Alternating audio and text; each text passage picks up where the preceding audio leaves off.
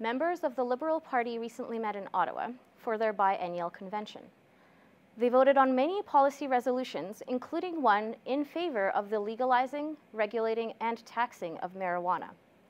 Amanda Zotek spoke to students and the U of C Liberal Party Association president to get their take on the controversial topic. Natalie Hilbrecht is a youth liberal and president of U of C's Young Liberal Association.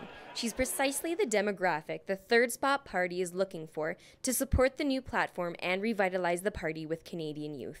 It's interesting, ever since our defeat on May 2nd, we've been really looking at rebuilding the party and kind of listening to what Canadians have to say. I think it'll be really interesting because I think it'll attract a lot of new people who maybe haven't really followed the party before or haven't been overly passionate about politics. At the convention, we passed a constitutional amendment which opens our party up to supporters, so people who aren't really super keen on actually being a member of a party can still support us and vote for our new leader. So it's kind of a way to say, like, you don't have to marry us, you can date us and see what you think. So I think that we're looking to really expand our base and welcome new people to the party. I definitely think this will revitalize the party. It's a pretty dramatic proposition they're putting forward. Sounds like something the NDP would usually do. So revitalize long term, I don't know, short term for sure. Do I think it's the right thing? This is something I think our society will never really solve for a long time. I think it definitely highlights a stark contrast between the Conservative Party and the Liberal Party. Ours is actually a more economical option than building more prisons, putting more people in jail, and creating more criminals by putting them through a harsher system than they need to go through. Legalizing it is a good idea. The thing that I would be concerned with, though, is how would it be taxed? And how would it be sold? And who would have control of that?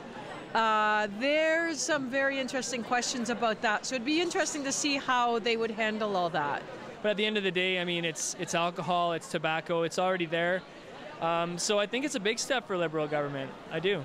I know the interesting thing about the Omnibus Crime Bill, the Safer Streets, Safer Communities Act, is that they kind of fail to look at a lot of the evidence in Canada right now, such as the fact that crime is going down. I think it definitely does come at a convenient time for the Liberal government, just because they'll definitely get more of the youth vote with this because the Harper government is putting in so much effort against it. A lot of young people have come out in support, and I know that a lot of my friends who are fairly apathetic or even tending towards conservative have said, oh, that's an interesting thing you guys are doing. So I hope that it'll translate into more support.